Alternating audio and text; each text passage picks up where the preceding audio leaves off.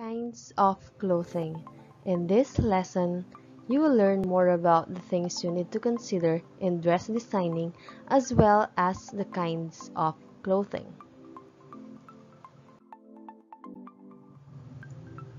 Many of us are particular about the clothes that we wear, and not all styles that are popular in the world of fashion are the best styles. So, we should develop a good taste in the choice of clothes. And we should be able to choose the clothes which are becoming to us and appropriate for different occasions. Sometimes we are thinking on what to wear. So what are the things that we need to consider whenever we are designing a dress? The first one is individuality and personality of the person. We have to consider the personality of the person. If they are conservative, if they do not like the revealing dresses. So if we are trying to design a dress, we should consider that. We also need to consider his or her activities. Ano ba yung mga gagawin niya? Okay, so if we are going to design a dress, the kind of clothing, we have to consider the activities. Ano ba yung mga gagawin niya upon wearing that dress? So we have also to consider the socio-economic and cultural background of the person. So ano ba yung mga kultura nila? Kung bawal ba sa kanila yung mga masyadong revealing dress, kailangan ba? Hindi pwede yung mga sleeveless, ganon. And also, the socio-economic factors we have to consider. So, the effects of color, lines, shapes, and texture on the clothing is considered also whenever we are designing a dress. For example, yung mga petite, so yung mga hindi ganun ka-chubby, so they have to wear yung mga pale colors. And also on lines, kailangan kapag medyo slim ka, yung mga horizontal lines sa dress yung pipiliin mo. Okay, so yung mga medyo chubby naman, they have to wear dark colors. So those are the things that we need to consider in dress designing. So we have these different kinds of clothing. We have the house dress, working clothes, school dress, sports clothes, casual dress, and party dress. So I will be showing you some photos and you have to identify what kind of clothing is illustrated. I will start with the first one.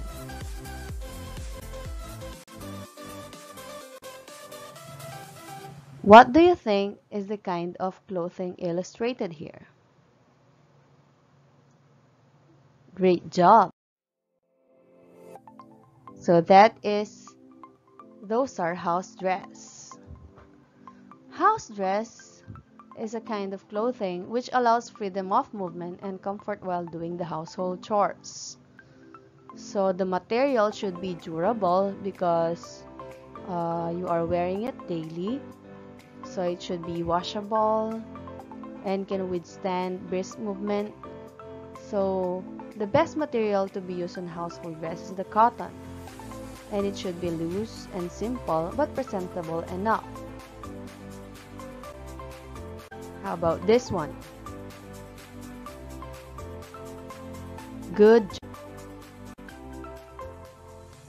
So these are the working clothes. And working clothes should be loose and comfortable for work, which requires a lot of movement. So the person wearing it should be comfortable upon doing that work or specific job. And it should be made of light or medium weight materials, durable and easy to launder. So the style should be simple, free from trimmings, laces, and ruffles. And of course, it should be appropriate to the work that you are doing. How about this one? Very good. So these are school dresses. And the usual style in skirt and blouse or jumper and blouse for girls. And then polo and pants or shorts for boys. So the material for the school dress should be medium weight, color fast, easy to launder, comfortable, and durable. So as you can see here, some of the material are Tetheron, the cotton, twill, Indian head, Oxford, linen, Cloughman, and gabardine for skirts. So these are again the school dress. Try to identify, these kinds of clothing. Yes. And obviously, these are sports clothes, and they are designed specifically for the kind of sports being played. Just like on tennis outfit, there is the white shorts with peplum or very short skirt and white t-shirt. And then for volleyball games, the pair of shorts and matching shirt. For the softball outfit, knitted pair of pants and long sleeve shirt, jacket or more. So those are the sports clothes. So we are just depending on the activity for the kind of clothing, as you can. How about this one?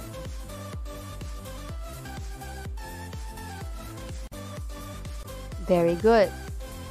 So these are the casual dresses, and they are what we call the dress for simple occasion. So usually we use the denim pants, shirt and blouse, culottes and blouse, and then the material is washable, just like the cotton, the challis, the polyester, the tetheron, denim, and closely knitted cotton. So again, the casual dress is what we call the dress for the simple occasion. How about this one for the men? And this for the women? Yes. Of course, these are what we call the party dresses, and these are worn during the special occasions. So as you have observed, these are made of expensive materials like silk, satin, organza, pina cloth, dusil, linen, and ramie. Dresses are decorated with buttons, laces, ribbons, trimmings, and use interesting as well as contrasting color combination. So party dresses are being worn on the special occasions. So we should always remember that is very much different from the casual dress, which is worn on simple occasions. So we have to always remember that the things that we need to consider in dress designing are the following. We have the individuality and personality of the person, his or her activities, the socio-economic and cultural background, as well as the effects of color, line, shapes, and texture on. The kinds of clothing are the house dress, the working clothes, school dress, sports clothes, casual dress, and the party dress. With that, thank you very much, and I hope you have learned a lot for today.